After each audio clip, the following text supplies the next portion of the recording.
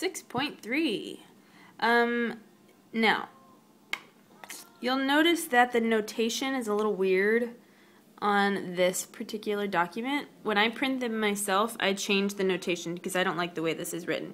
Like number 7, you know, like we haven't seen that, and I'm not going to give anything like that to you. Although we did talk about it. This is just G composed with H. You've seen it like that. Okay.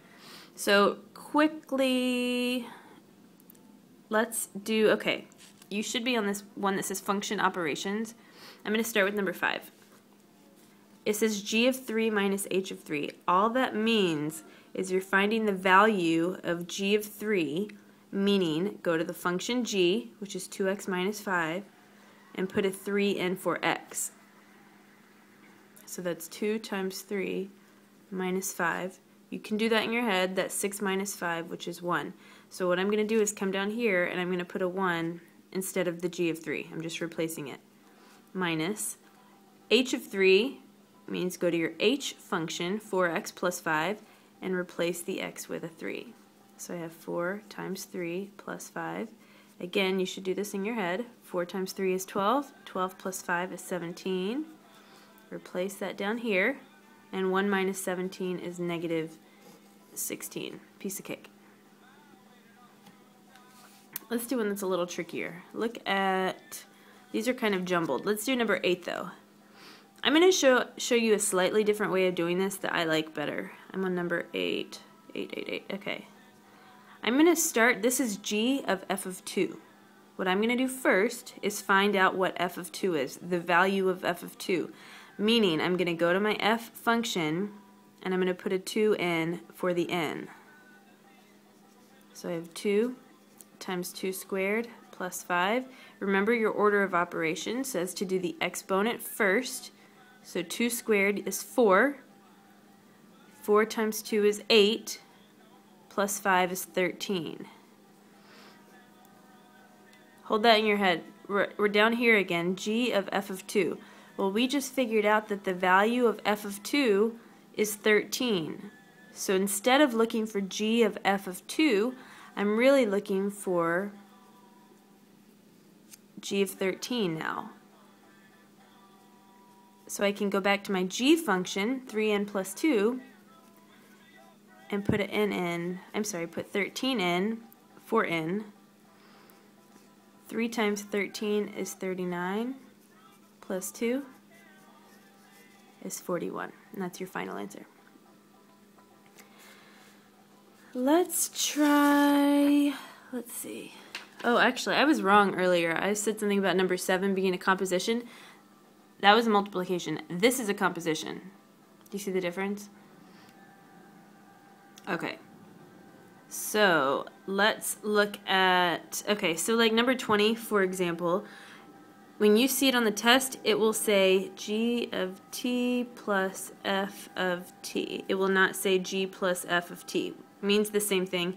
It just means combine like terms. So for example, this one, it just means you're adding the G function to the t function. I mean the h. F. Ugh.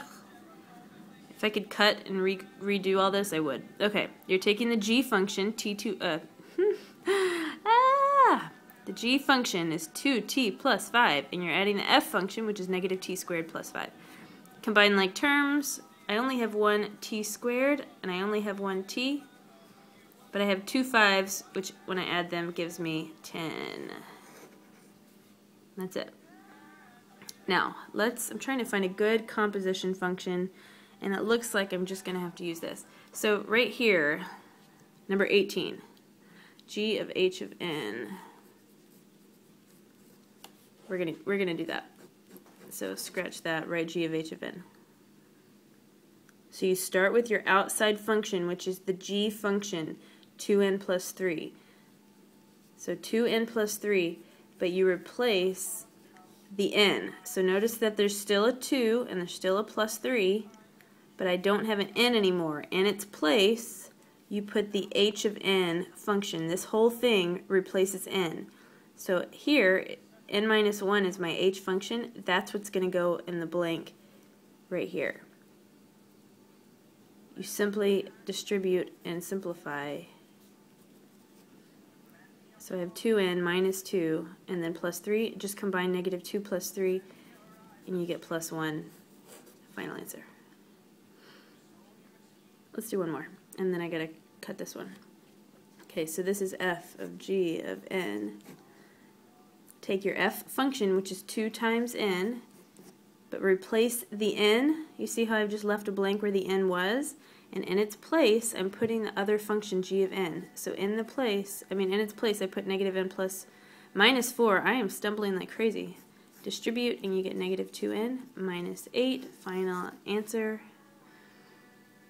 Alright, the only other thing you might see is like number 19, h of g of x. My h function is squared minus 2, like that.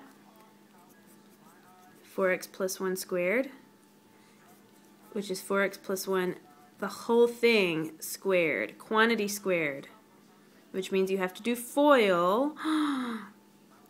I'm going to cut this short because I'm running out of time. Oopsie, I left off my squared, minus 2. So your final answer for this one, 16x squared plus 8x minus 1, 6.2, or sorry, that was 6.3. Done.